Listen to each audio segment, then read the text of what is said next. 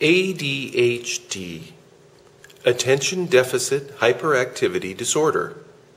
ADHD is the most commonly diagnosed behavioral disorder of childhood. According to the 2011 study by the National Institute of Mental Health, ADHD affects about 3 to 5% of school-age children. ADHD is diagnosed much more often in boys than in girls. How do we define ADHD? The symptoms of ADHD fall into 3 groups: lack of attention, hyperactivity, and impulsive behavior, or impulsivity. Let's define those groups in a little more detail. Lack of attention. The student with ADHD may be easily distracted, miss details, forget things, and frequently switch from one activity to another. They may have difficulty focusing attention and completing a task or learning something new. They might have trouble completing or turning in homework assignments, often losing things like pencils or homework needed to complete their assignments. For this reason, students with ADHD often have trouble being organized, or they might just seem to struggle to follow instructions. Hyperactivity. Students with ADHD may fidget and squirm in their seats. They might talk nonstop. They might run around the classroom, touching or playing with anything and everything in sight. They may have trouble sitting still during activities, school, or story time. They might be constantly in motion, or they may just have difficulty doing quiet tasks or activities. Impulsivity. The student with ADHD might be very impatient. They might blurt out inappropriate comments, show their emotions without restraint, and act without regard for consequences. They may have difficulty waiting for things they want or waiting their turns in games. They might often interrupt conversations. Impulsivity can cause social problems with others, who might see them as inconsiderate or rude. So what causes ADHD? Scientists are not sure what the causes are, although many students suggest that genes play a large role. Like many other conditions, ADHD probably results from a combination of factors. Genetics. Researchers are looking at several genes that may make people more likely to develop the disorder.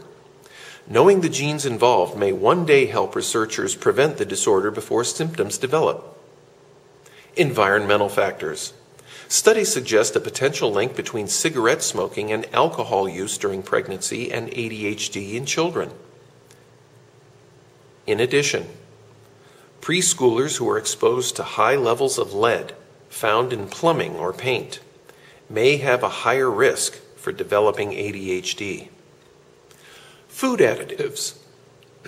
Recent British research indicates a possible link between consumption of certain food additives like artificial colors or preservatives and an increase in activity and brain injury, though only a small percentage of children with ADHD have suffered a traumatic brain injury.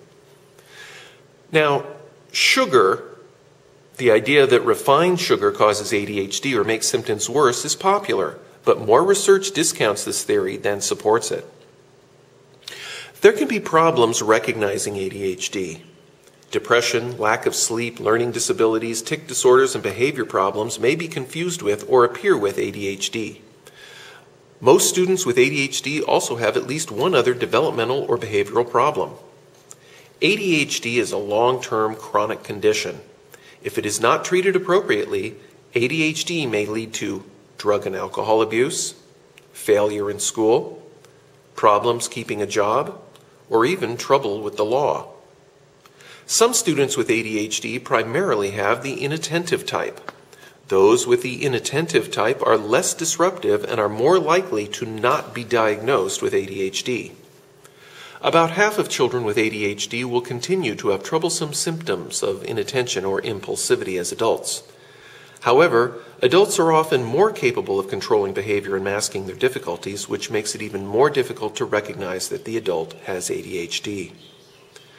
So how can we support students with ADHD in the classroom? One of the primary things we can do is to help the students stay organized and follow directions. Create a schedule for the student. Keep the same routine every day if possible. Include time for homework, outdoor play, and indoor activities. Keep the schedule on the student's desk or the front of their planner. Write changes on the schedule as far in advance as possible. Organize everyday items. Have a place for everything and help the student keep everything in its place. Use homework and notebook organizers like planners, and use organizers for school material and supplies. Have clear and consistent rules and give praise or rewards when rules are followed. Children with ADHD often receive and expect criticism. Look for good behavior and praise it. Pair students up to check work. Provide peer tutoring to help students with ADHD review concepts. Let students with ADHD share recently learned concepts with struggling peers. Use peer tutoring whenever possible. Use older students to help your student with ADHD and perhaps allow them in turn to tutor a younger student. According to the Hawaii Content Performance Standards, or HICCUPs, my future language arts class will need to demonstrate certain benchmarks or skills that may prove difficult for students with ADHD. For instance, Benchmark Language Arts 10.6.1 concerns discussion and presentation as it pertains to participation in small groups. Students with ADHD may have problems with impulsivity and interrupting others, which may come off as aggressive or rude, and this can cause social problems and classroom disruption. One possible solution may be to develop a secret language, like discrete gestures or words the student and I have agreed upon to let him or her know that they are interrupting, without embarrassing them or continually haranguing them in front of their peers to be quiet. I don't want to shut the student down by constantly quieting them. Benchmark Language Arts 10.6.8 concerns media comprehension and interpretation, where the student needs to be able to describe the effects of style and language choice in visual media.